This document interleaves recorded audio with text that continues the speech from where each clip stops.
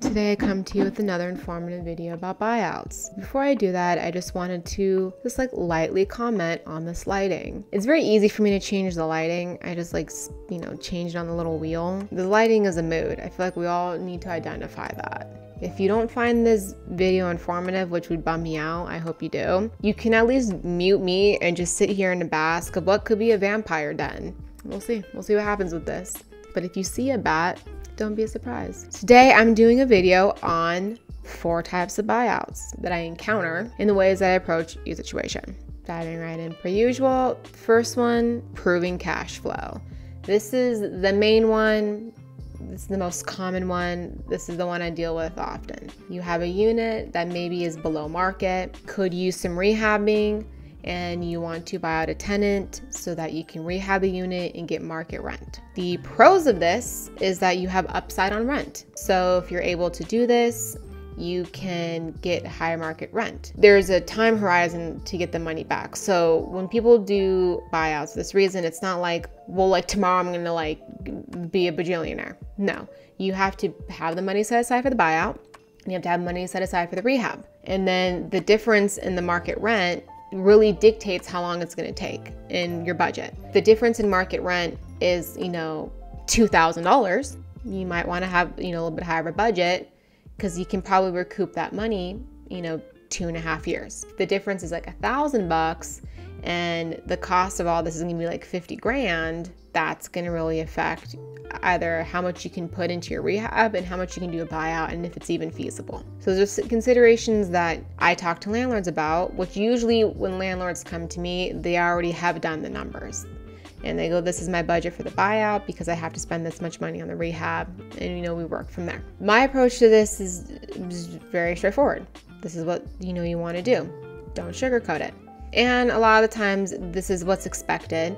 And this is actually how you keep a lot of rent control properties in stock, because what happens is the landlord pays a tenant to move out and then pays to rehab it, and a tenant comes in to a rehab unit, and that unit has probably had a lot of work done to upgrade it so that it will improve and work better for the new tenant, because that's what a new tenant is basically paying for, a nicer unit. So a lot of this is done in rent control properties because those are the properties that predominantly lend themselves to buyouts because they're rent controlled. And this is what in my opinion, keeps rent control properties in stock, because if a landlord is allowed to rehab them and then get market rent, they're less inclined to sell the property to a developer or to a huge corporation, and they're more likely to keep it, and it's going to stay rent controlled because the properties that are rent controlled under the typical rent control stay rent controlled and pretty much till the day they're demolished.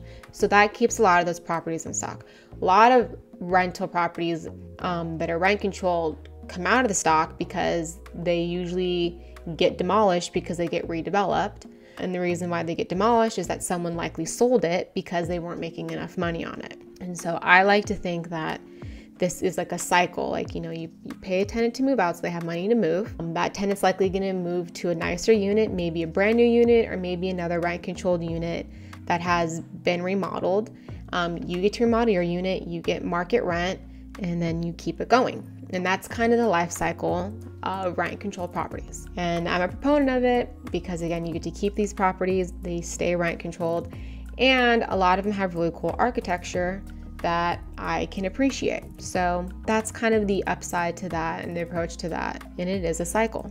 And, if landlords, you have to reward the ambition or the effort. So landlords, in order for them to make improvements, they have to have the money to improve it. And if they're collecting far below market rent, they're not going to have the money to improve it. That's basic economics. And so if they have the money set aside for the buyout and the rehab, that's great, because actually not a lot of landlords have a lot of money set aside for buyouts in the first place or rehabs. And a lot of the units are habitable, but maybe they're out of date. And so this is a way to keep, again, I keep repeating it, to keep the housing stock going. Another one that is very common is if landlords want to sell a property. Properties I find typically 5 units or less. If they have no vacancies, they're worth a lot less. So smaller properties, especially like houses, for instance, they're worth more if they're vacant. So a lot of the times landlords want a vacancy, they want a house vacant if they're going to sell it, or they want, you know, 1 or 2 vacancies in a multifamily property, because that's going to make the property more valuable.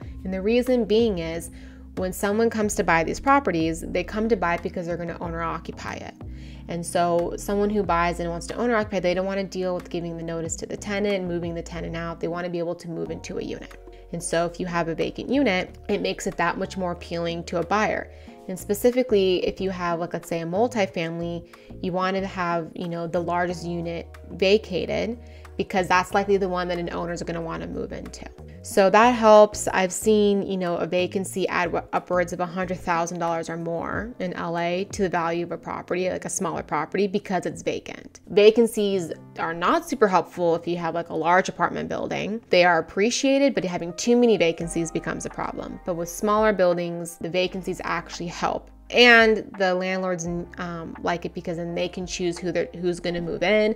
Maybe they can move in more family of their own. So it gives them a lot more flexibility when they're going to buy it. A lot of times banks might require there be at least a vacancy. If someone's buying it to own or occupy, the bank might require that. So again, you have a larger buying pool if you have vacancies in a smaller property with like 5 or less units. Now, another way that, you know, or another reason why I do buyouts is delinquent tenants. So delinquent tenants are ones that they have either a rent debt that they haven't paid off, so they owe you money, or they've committed some sort of lease violation, they're on notice of it, and you're contemplating enforcing the lease and doing an eviction. The most common one is, though, tenants haven't paid rent. So when tenants haven't paid rent, a lot of the times you can do a buyout and you would offset some sort of number, like, you know, the buyout will be this amount, but I'm going to offset this rent so you'll get this amount.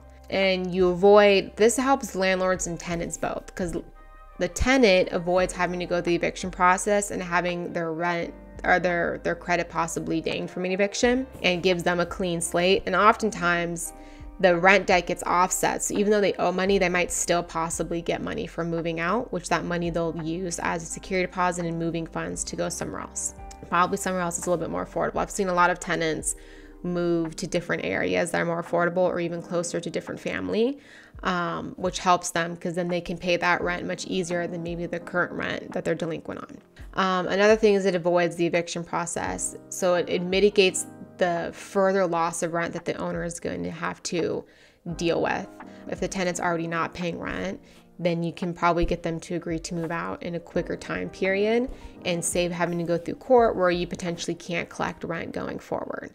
So that's another popular one. And then the last one is a mismatched fit. So this is in part nuisance and in part like a tenant that's super unhappy. I've seen several times tenants move into a property, and then for some reason they hate it.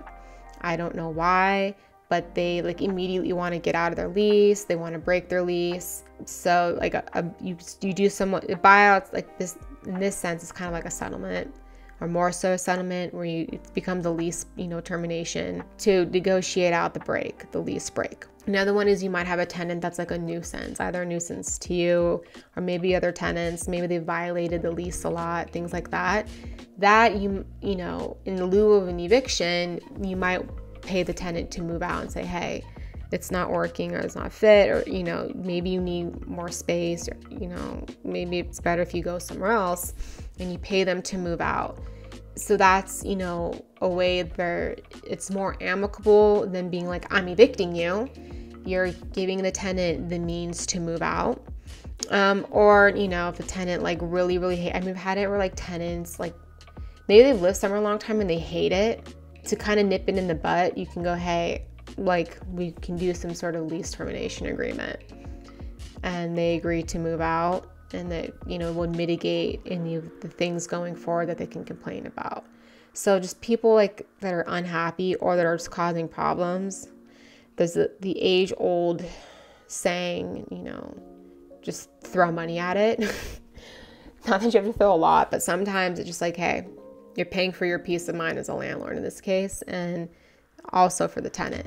So those are the 4 most common ones. The approaches to them, are pretty much all the same. If a tenant and you don't see eye to eye, the tenant most definitely knows that you both don't see eye to eye. If you have, you know, if you're selling a property, the tenants know what's going on.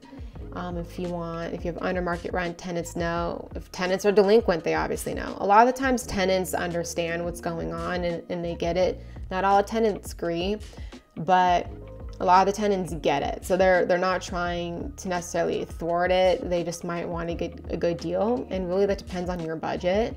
And not every deal is possible, but in the words of Wayne Gretzky, you miss 100% of the shots you don't take. So sometimes it's just a matter of starting the conversation. But those are very common buyouts, and a lot of them get done. For some reason, people are a little taboo about them. Not sure why. They're voluntary agreements. But those are, if you have any one of those scenarios, you might want to contemplate doing a buyout, having a preliminary discussion with an attorney about it, who does it. So that way you can, get an idea of what you're facing and what your options are, and what, possible backup plans you may have in the event that, maybe you can't do a buyout, but maybe you have some other recourse. So I hope that you found this video helpful. I will link at the end. I have a playlist on buyouts specifically, so you can watch those videos. If you liked this video in general and you felt it helpful, you might want to check out my newsletter. Every week I send out a newsletter that's, for landlords. It has news and it has a lot of helpful information about it. So you might want to check that out. Sign up. It's free. The link should be below. Other than that, thank you for stopping by, and I will see you in the next one.